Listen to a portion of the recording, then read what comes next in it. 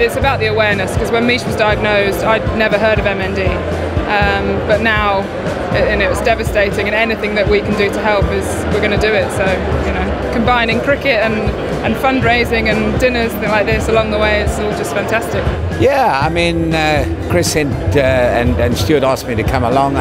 You know, it's a fantastic cause what they're doing, and you know, I always try and get behind people, especially the two Broads, and so it should be a fabulous evening. I hope we raise a lot of money for the cause. It's a shocking disease, a horrible disease that not many people, I think, know an awful lot about. It's touched our family as well. My wife's first husband died of it, and it's a ghastly way to watch somebody's life come to an end. And so anything that can be done to raise awareness, raise money, to try and combat this disease has to be a good thing. And the Broads, obviously, I've known Chris a long time. He was an old sparring partner of mine, old adversary, all those years ago. Stuart and Gemma I've known since they were kids. So, you know, it's all pretty close, and it's going to be a good night tonight. Well, we've decided to go for 2 years initially, just to try and give as much effort to the campaign as possible. Obviously, Stuart's cricket commitments, it's difficult to fit a great deal in for him.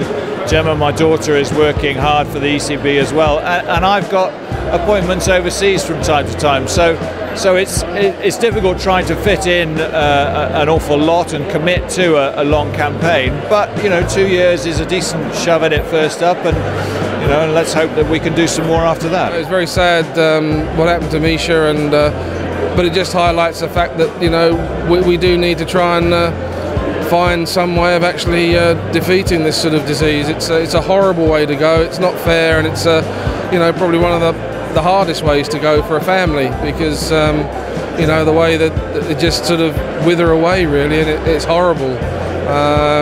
Even though you're sort of sound in body, or sound in mind, the body's just not there, and it seems a very unfair way to have to pass away.